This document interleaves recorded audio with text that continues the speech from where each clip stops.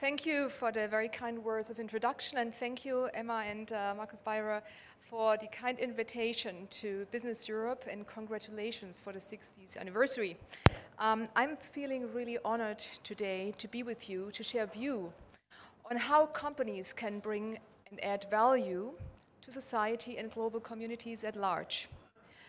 And this is specifically important because we live in times where globalization is very much challenged and where the understanding of why international trade is important needs to be emphasized even more than before. In fact, it is important because in these times we are being challenged. We, as the citizens of Europe, have welcomed the benefits of globalization, but are we also ready to take the consequences? And are we ready for the changes that come along with it? You all know the famous saying of Einstein, who said, "We cannot solve problems by using the same kind of thinking we used when we created them." Along these lines, it is our way of thinking that needs to welcome new perspectives. If we want to build a visionary future for Europe that is smart, sustainable, but also future-oriented. And at this very moment, I mean, we see that there's dramatic change going on. One of the panelists mentioned that before. And it's not only the digitalization that requires changes. We are also seeing that the last decades have been carried by globalization, where, you know, companies went out into the world and the main driver of growth was linked to volume. When you think the next decades ahead, it's very much about how do we deal then with resources in a smarter and more intelligent way. And while volume growth might continue, there's a second wave coming, and that's called a value growth, because resource usage will fundamentally question the way we work. And despite this challenging agenda for the transformation, yet there's one element that differentiates us more than ever, and it's a heritage from the past. And that's why I was specifically happy to come here today, Mr. Beirer and Emma Marchigalia, because you really put it spot on. It's the values that we live from. It's the differentiating factor that is a most precious and valuable heritage from the past. So during my speech, I would like to look at four elements for this transformation that we need for the future. First, to understand what the importance of Europe is today and what its success was made of. Secondly, I will address the EU government policy and how challenges for our industry, which is increasingly organized in global value chains, can emerge. Thirdly, I would like to speak about the role of trade and investment policy, preparing the ground for our panelists later on to promote our strong values. What can trade do for the industry, and where are its limitations? And I would like to finish, because it's not about only the others, it's also about us, we as industry. What do we have to think about for a future-oriented and optimistic Europe? In BASF, we call this our value to society. So let me first address the point of my speech. What is Europe all about? Which values have we promoted, and how can this count for companies, also for future success?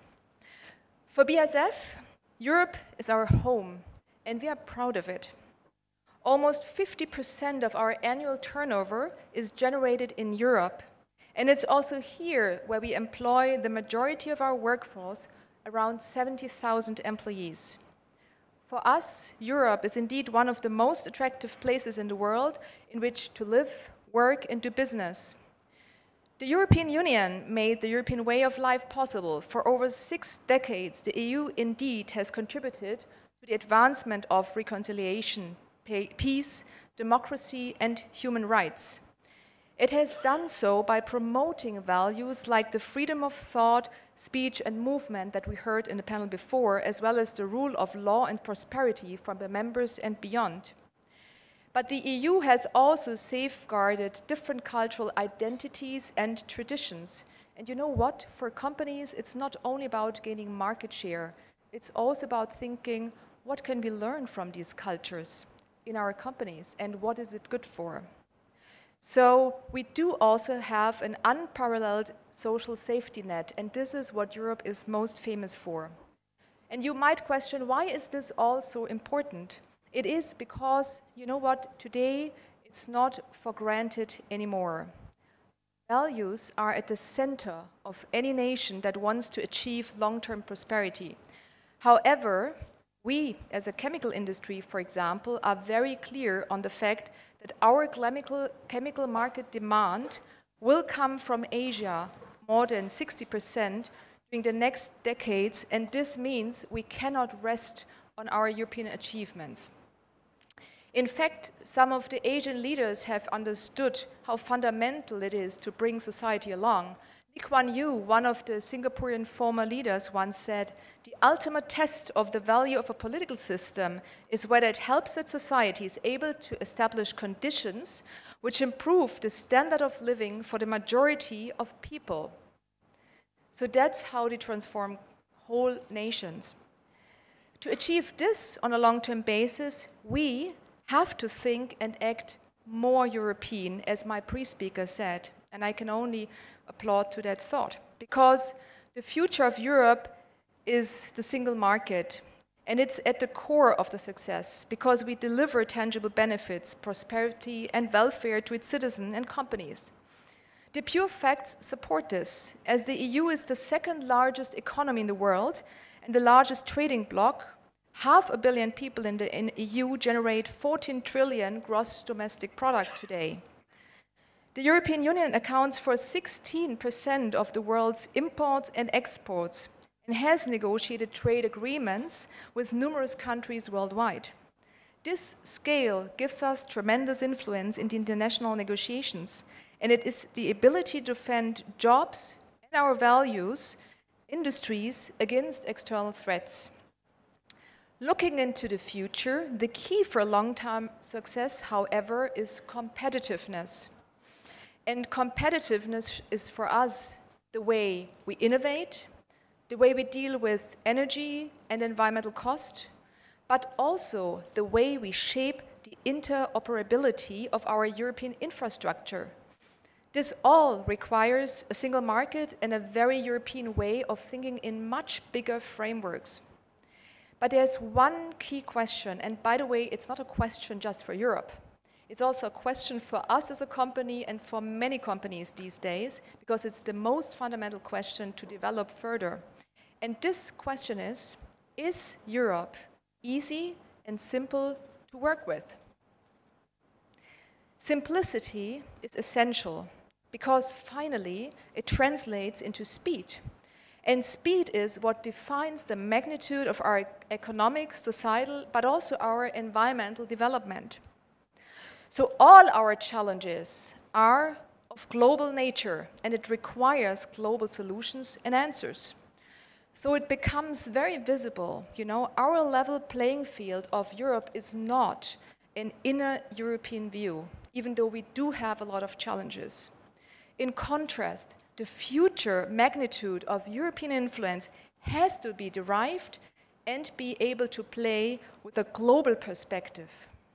And this means also we as an industry in Europe, together with policy, with NGOs, have to think big, while the moment today we tend to be occupied and position ourselves with inner European regulations, legislations, and discussions. While what is truly needed from Europe is thought and value leadership, which you heard in the panels before, for a globalized world, because values is the most precious heritage we can give.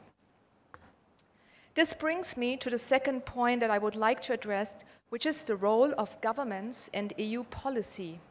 How can EU policy support our industry, especially if we take into account that we operate in a globalized world facing global competition?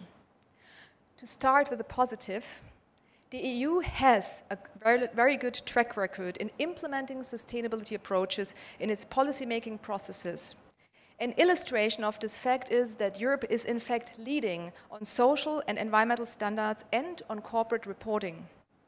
For us, as the chemical industry, the REACH legislation first painfully introduced but jointly collaborated on, is a way that gave us and enabled us the safe use of chemicals along the entire value chain. It's another illustration of where EU policy has been leading by example, bringing trust and stability, which are the foundation of collaboration and common achievements, and which now leads to the situation where many other parts of the world are actually taking REACH as a model of example for developing their own chemical legislation.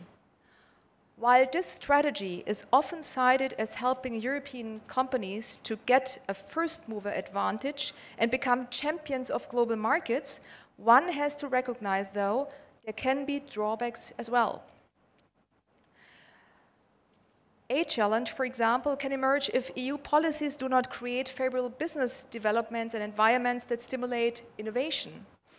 Innovation is the core strength. However, we need to make sure we have the right conditions to further develop, produce, and market our innovations in Europe and not only innovate for other parts of the world.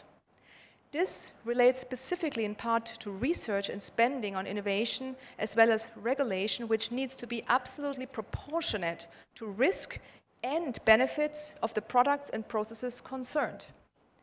For example, by operationalizing the principle of innovation, the innovation principle, which is highly welcomed by the industry. This is important that the EU's industrial strategy recognizes the importance also of good horizontal framework conditions and predictability for the EU industry. Competitiveness is indeed a precondition for companies to play their role in society. Less competitive companies make lower profits, invest less, innovate less, create fewer jobs, and reward shareholders less, and in the end, pay lower taxes. So there is a cohesive pattern behind. Today, I also would like to share the European chemicals industry's proposals because we want to be concrete in our response to the future of Europe. And so the industrial strategy chapter of the chemical industry has released 7 points that I would like to quickly enumerate here. First, we would definitely vote for a more cohesive energy and climate policy on a cost-competitive level, because this has to be globally competitive. The overall policy framework in all policy areas must be consistently become more conducive to foster industrial innovation. A new focus on value chain is key to understand industrial added value for effective policy making. Fourth, there is a need for great care in defining of overarching policy concept like circular economy, which is understood as maximization of resource efficiencies and drives industrial economics and markets, and it makes for us as an industry perfect business sense, but we need a cohesive legislation framework for that. Fifth point, there are still considerable gains in efficiency of the single market, but that also means we need much greater coordination and interoperability of crucial infrastructure. For example, Europe's railway network that is not cohesive at this point. Completion is the sixth point of single market is also equally important in regard to digitalization. Giving you an example, we do have a regulatory for digitalization, but do we have the infrastructure already done in Europe? At least in Germany, I'm still missing the 4G bars, but that's just one example. And I wonder how we as an industry should transform digital business models if we do not jointly work on a cohesive framework. And the 7 points, open market is a key for our industry. So all these points have been discussed and are based on a modern production structure and also business models. And the most important element to emphasize in the modern production is we are globalized. We are globalized as business, and that's why our value chains are also global. The core driver for that is a constant flow of goods and capital flows, and that spurs rapid technology change. So breakthroughs, as I mentioned, with the digital readiness, and that, by the way, also includes education for our children at schools. Breakthroughs such as internet, the rise of technical change, emerging economies, all these are accelerators of growth, and they need our coordination on a much broader level. Because most of our products are made in the world these days. They're not just made in one country. If you talk about Brexit, in the chemicals arena, one product, surpasses the ocean more to 4 or 5 times before it gets a product. So lots of components come from different countries and sometimes even different continents. If we take into account that 90% of GDP growth in future will come from outside Europe, and that will happen in the next 10 to 15 years, the EU's economic recovery will need to be consolidated much stronger with the link to the new centers of global growth. The EU exports now support almost 1 in 7 jobs in Europe, 31 million jobs to be precise. These are jobs highly skilled and better paid than average. Imports are equally important, so opening up the European economy is a major source of productivity gains and private investment, both of which EU sorely needs. Free trade also benefits workers by increasing mobility and consumers by lowering prices and broadening the choice of products. Therefore, the fact that globalization and in particular trade and investments have come under increasing fire since the discussion of TTIP and CETA negotiation is a real concern. We have to address that we are much more integrated into a global economy. People have indeed become more critical about trade, seeing it as potential race to the bottom of environmental, social standards. As a result, there's a greater demand for more attention to sustainability, labor, human rights issues in trade agreements. And some even call for sanctions in case of non-application of certain provisions. Without denying that the trade negotiations, per definition, lead to trade-offs, they're not only winners in the globalization, and we have to get used to this. Trade-offs means that trade is not the fundamental problem. It's rather the deficit of other areas, for example, in social policy systems, unable to provide adequate social nets. To remedy such deficits, national governments need to act simultaneously with domestic policies, for example, by stepping up efforts to education and training to make people fit for globalization and digitalization. And this brings me to the third point, the point about trade and investment policy to promote our strong EU values. What can trade do, and where should be limits? Far from being detrimental, trade rules and trade agreements are increasingly considered as an important tool to harness globalization and to promote not only economic growth, but also norms and values that will address challenges in today's complex world. I think we heard that at one of the panels before. Throughout history, trade has proven to be the one most effective anti-poverty and pro-development tools. A very nice example for that is China. It's the best illustration of that because today it's the world's largest exporter and the second largest foreign investor, whereas 30 years ago it ranked 32nd in world trade. Companies like ours have contributed to China's economic success, but also to its ecological and social development by building plants like our Nanjing plant in the early 2000s according to the, at that time and today's, best standards available in the area of health, safety, secured jobs, and improving the quality of life in communities, and also work-life, concepts that have been new to that society at that time. That said, we should not overestimate the role of trade and investment policy. When it comes to promoting high environmental and social standards, trade and investment policy, in my opinion, has an enabling role. It should not be a leading role. Why is that? Trade policy primarily has a huge role to play in liberalizing trade, setting and enforcing common international rules and standards for trade in a multilateral system, thereby enabling a level playing field. By transferring know-how and technology across countries, this will ultimately enable further development of global societal and environmental values. Trade is also subject to existing international rules from institutions like the ILO, the UN, or the OECD that address sustainable development and labor provisions, and that companies like ours are all complying to. These should be strengthened and better enforced to ensure an international level playing field rather than using EU free trade agreements as an additional mechanism to address eventual gaps in these areas.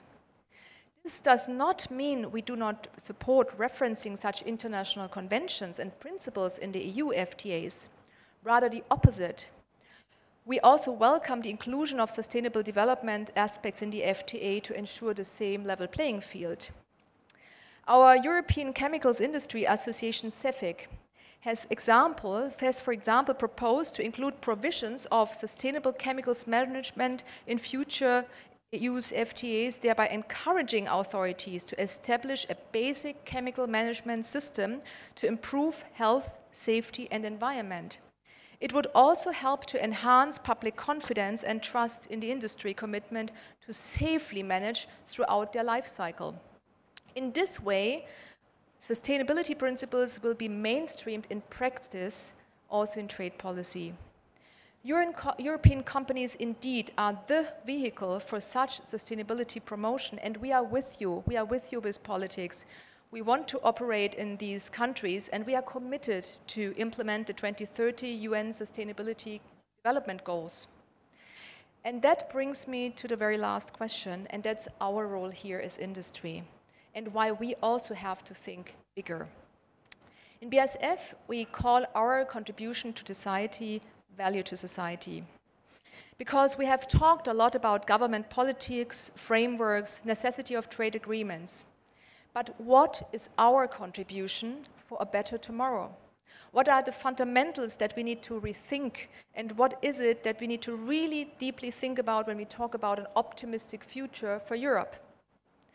Today's threats are numerous, as we are facing unprecedented and critical challenges like the debate around Brexit, protectionism, immigration, terrorism, many other challenges.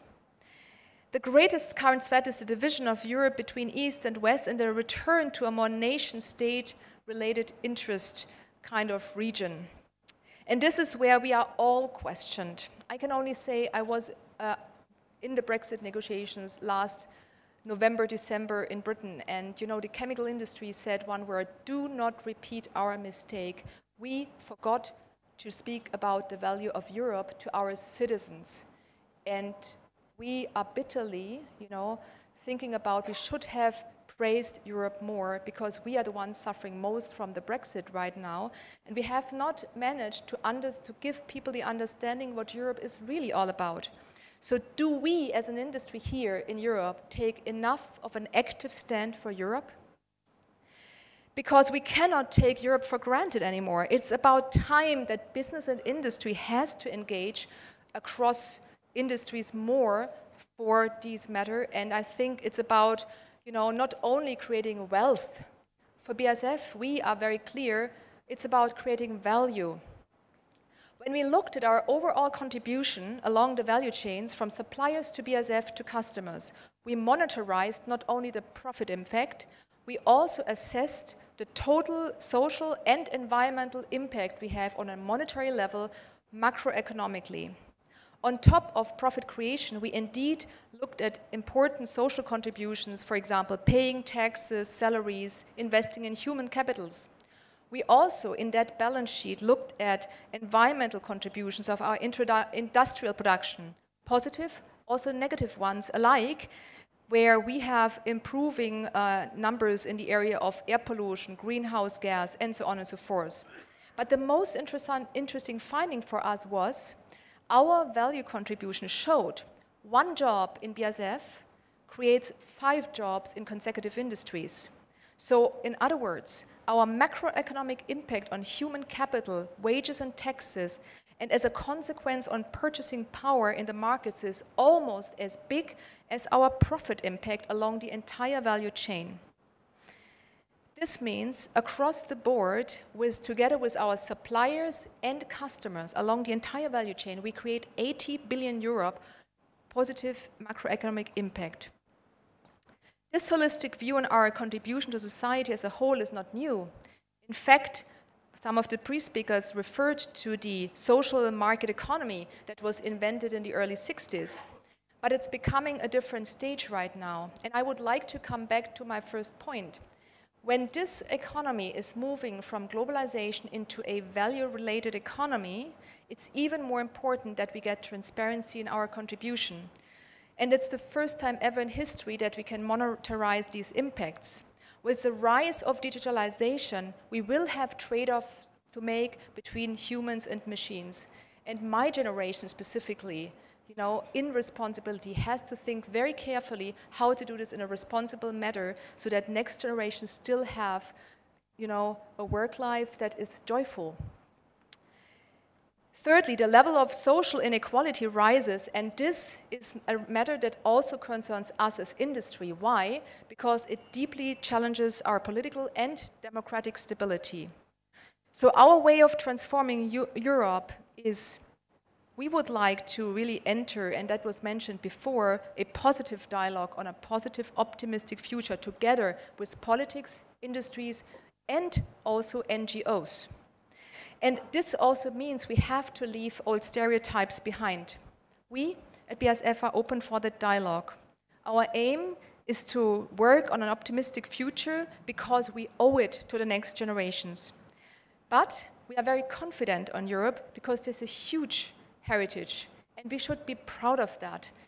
And let's start looking into leadership, because there's one thing for sure. If you react, you can rest assured we are too late. So it's about being proactive to shape Europe.